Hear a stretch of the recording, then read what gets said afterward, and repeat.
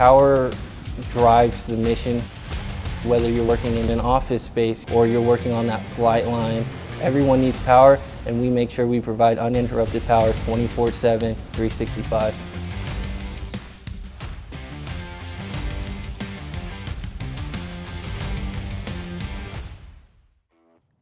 Electrical power production in the Air Force, we are responsible for taking care of standby generators and electrical systems and components that go along with power generation.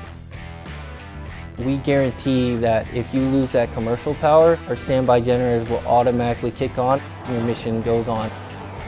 Very common misconception is that we are electrical systems.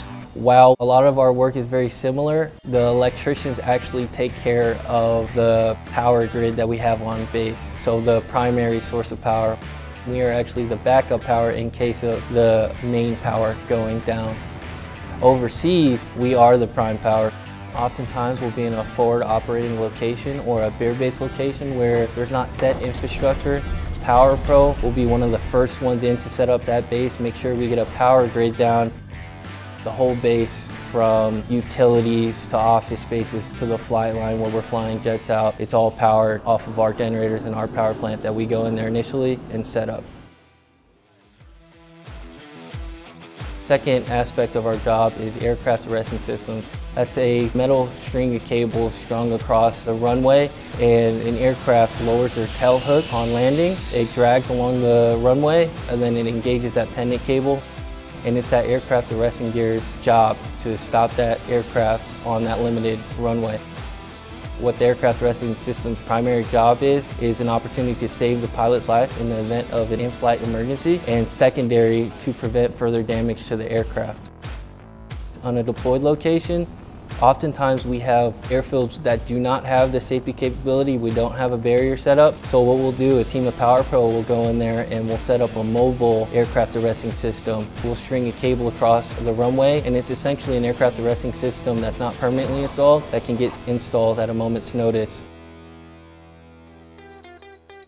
The day-to-day life of a Power Pro technician, you'll do different tasks for preventative maintenance. And so that can be things such as oil changes, coolant changes, along with air filter, fuel filter. And with that, we have projects to install 9 new generators. And so we're trying to improve equipment here on the base. The most challenging part of this job is the troubleshooting aspect. We are a mechanical and electrical job. Things do break. When you spend hours on end looking into schematic diagrams and troubleshooting owner manuals, and you finally find that fix and you get the job done, that's a very, very rewarding feeling. With knowledge and training and experience comes competence, and with competence you can have confidence. You're going to need to bring that to each and every job site. Very easy to get interagency cooperation from different shops, whether it be electrical, pavements, and structures. On any job, C comes together. I love everything about the job, the culture of the military, just all fits. Everyone's there for each other. It really does honestly feel like a family.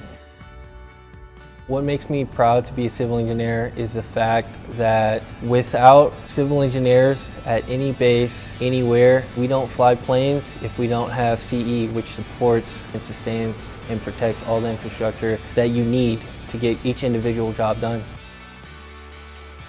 My name is Staff Sergeant Gregory Young, and I'm a United States Air Force civil engineer.